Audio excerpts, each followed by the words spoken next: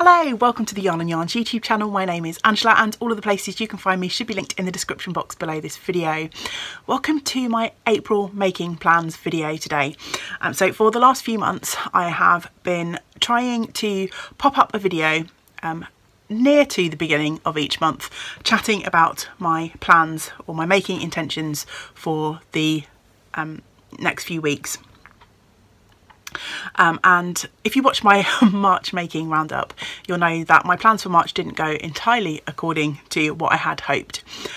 So I did pause for a minute and think, shall I even worry about doing one of these videos? Because sometimes life throws hurdles in the way and best laid plans sometimes don't come to fruition. So I was mulling that over for a little bit. Then I came back to what my intended purpose for these videos are, and I decided to record another one. So the idea behind my making plans videos are to try and give myself a bit of a focus, a bit of a path to follow.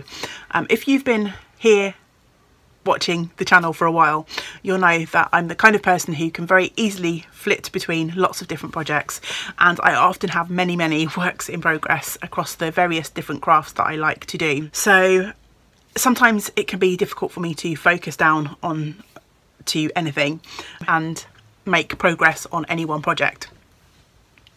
And that's part of why I started these intentions videos, was just to give myself a bit of a path to follow, a way to focus in on a few things if I need it. I'm choosing to view this as giving myself a path to follow rather than setting myself sort of immovable goals, if that makes sense. I think sometimes with goal setting there's a tendency to be very hard on ourselves if we don't tick that thing off the to-do list or meet that goal. So by trying to switch things around a little bit and viewing it as a focus rather than a goal, then I give myself permission to concentrate on a few things if I choose, but also if I veer off and take another path, then that is completely fine, completely acceptable, and completely worthy too. So reminding myself that that was the intentions for these videos has brought me back to deciding, yes, I will record one for April. So as always, I'm going to set myself a few different projects to try and work on throughout April. The first thing that I'll be doing is I'm going to be rolling over the mending plans that I had for March, because I didn't get to any of those projects, and again, that's completely a-okay. I'm not being too hard on myself about that. It's just something that fell by the wayside, but something that I'm still intending to do. So I have 3 sweater projects that need some repair and adjustment, so they will be the first things onto my April list, and if I manage to get to 1 or 2 of those, then I will consider that a successful endeavour. I also like to choose a project that I might like to work on a daily basis. So something that I pick up every day, whether it's just to add a row or 2. I am pledging to work on this particular project every day. So for my April work on it every day, I'm going to be working through this amazing sock wheel, which will be turned into socks that will be donated to the West Midlands Ambulance Service. So I'm hoping by adding a toe, a heel or a cuff every day, then this wheel will start to shrink. So socks for West Midlands Ambulance will be my daily focus throughout April. Alongside that, I'm going to pick 4 of my other works in progress to work on, and yes, I am going to be relying on an old friend here on the channel. I'm going to employ the help of my dice to decide. I am in the great position where I am pretty enthusiastic about all of the projects that I've got on the needles, and that's the time where I truly need to try and set myself a path, set myself a focus, because otherwise I might have a tendency to pick everything up and not really make progress on anything much. So I'm going to roll the dice 4 times to help me choose 4 projects. Okay, so I have my, what is at this moment in time, pretty battered shoebox lid. That's just to help keep my dice contained. I've got my 20-sided dice and my prompt cards here. So I'm just going to roll the dice 4 times and see what we get. So card number 14, and that prompt is to work on something that's not orange. roll number 2 is card 4, and card 4 is to roll again. So the idea behind roll again was to make myself pick an extra project to work on. So I think I'm going to honour the rolls. It's not exactly what I had in mind, but I think I'll pick 5 projects, and then the idea will be to work on at least 4 of them, and then give myself a bit of wiggle room. If there's something that I'm not particularly enjoying or feeling, then I can swap it out. Roll for the 3rd time, but this will be the 2nd project of 5. 13 is to work on a hat. Interesting. I don't think I have a hat on the needles at the moment. Next roll is 19. 19 is sweater. I can definitely work with that. So 2 more projects needed. So number 10, and 10 is, ooh, interesting, let YouTube decide. Okay, so we'll have to have a think about that one. And then the final roll, hopefully, is 12. And 12 is work on a shawl.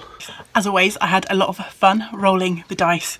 Now I've got to try and pick some projects to go with these prompts, which might be a little bit tricky this month. We shall see. Right, so the first prompt was work on something that's not orange. If you're new to the channel, my favourite colour is orange, and if I wasn't careful, I would literally knit orange all day, every day. But I do try and make myself not do that. So I need to pick a project from my works in progress that doesn't contain a speck of orange. So let's see what we've got. Might be harder than I think. I currently have 19 projects on the needles. Only 5 of those do not contain some form of orange. So my choices are the Ursa sweater, which was one of my 12 cast-ons of Christmas, my moose, which was also one of my 12 cast-ons of Christmas. I've got a pair of mittens that a friend asked me to knit ages ago, and I started them but never finished them. Slap on the wrist for me. And I've got the dude. And I've got my Alibe Linde sweater. So decisions.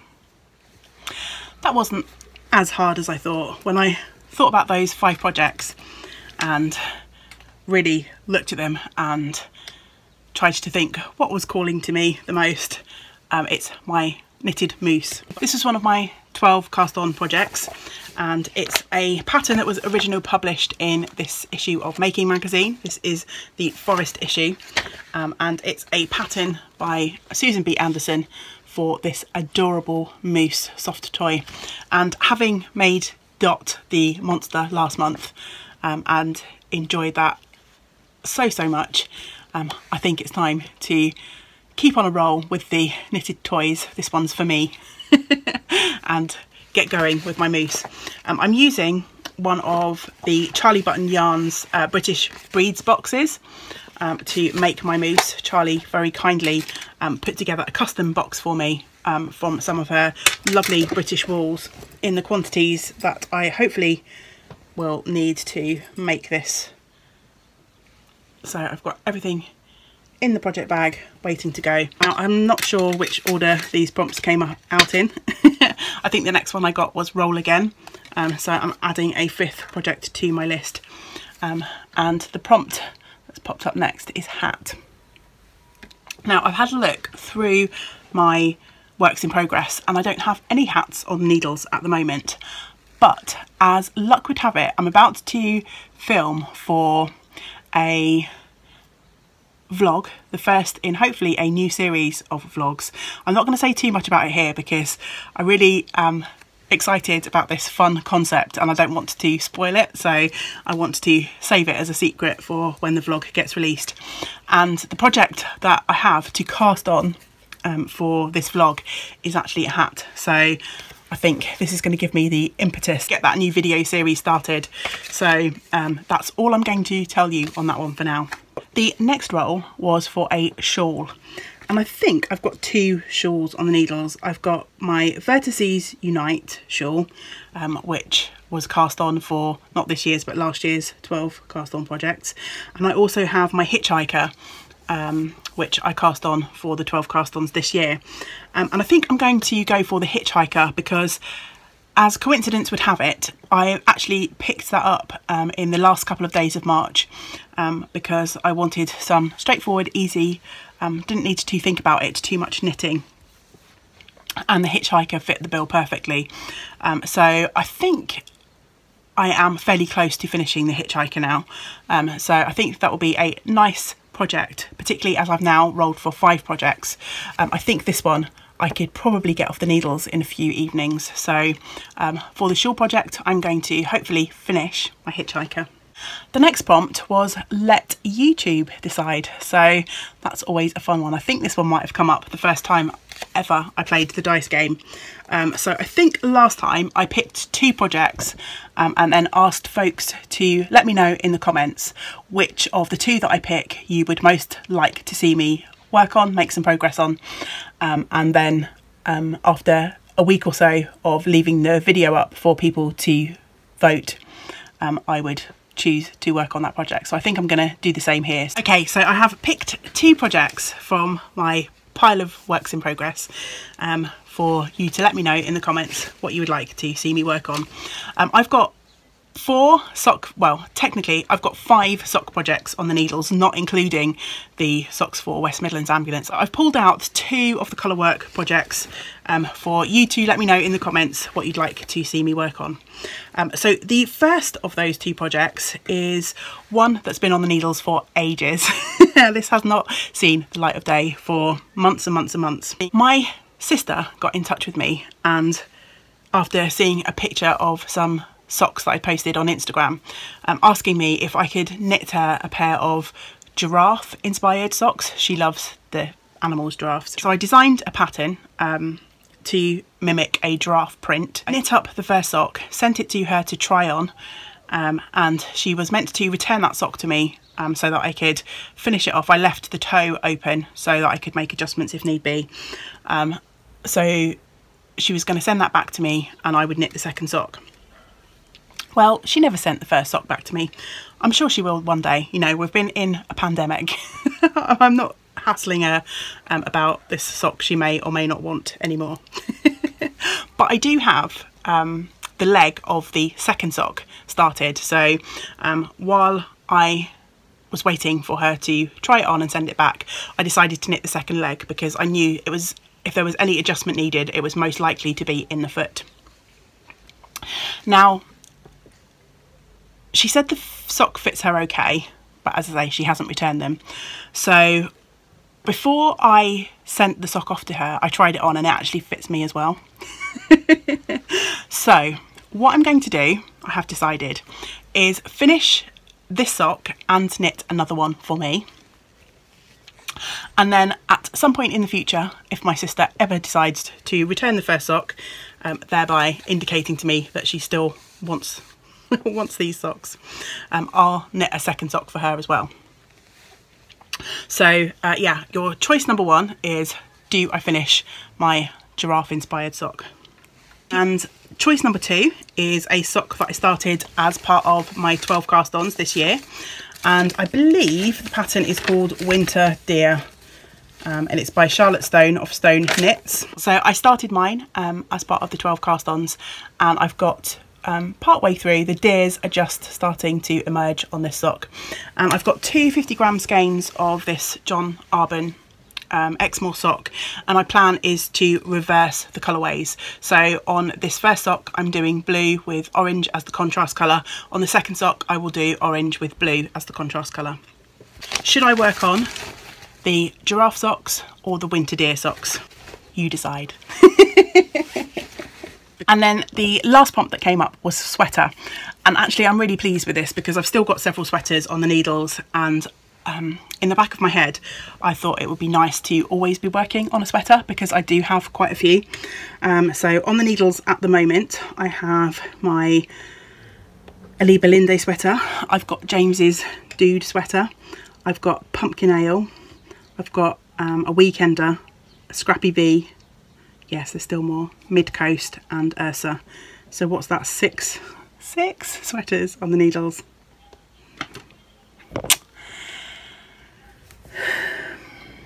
Do you know what? I think it's time. I bit that bullet and made the adjustments I need to James's Dude cardigan. It's starting to get much warmer here in South Wales, so I don't think he's going to need a chunky weight cardigan anytime soon. But this project has been the bane of my life. If you've watched my videos for any length of time, you'll know how I feel about this sweater. So I think it's high time that I just got it off the needles, got it out of my life. Well, it's not going to be out of my life because hopefully James is going to wear it every single day that the temperature is below 20 degrees. I might make him sit in the garden in high summer wearing it if I ever get it finished. So yeah, you've heard it here. You can hold me to it. The Dude. It's getting worked on in April. I can't show you the Dude because it's in a big basket downstairs. So hopefully that will give me a good selection of things to switch between during April, depending on how the mood takes me. The Dude. My hitchhiker. A secret hat to be confirmed. My moose. And a pair of socks. You decide in the comments below. I've also got my wheel of socks to work on, and I hope to do some mending in April too. So that's more than enough to be getting along with. Of course, that doesn't include spinning. When it comes to spinning, I try not to do too much planning ahead. I've already planned, as in I've pulled out all of those braids from my stash to spin through this year. So as and when I need to start a new spin, then I just go to the cart and see what's speaking to me in the moment. It also just occurred to me that I'd like to get a baby blanket done for my new niece who's due in a few weeks' time, at the end of May. I think she's due, yeah, at the end of May. So I've got my yarn ready for that, so I might pop a crochet project on the needles as well. Let's add that to the list as well, why not?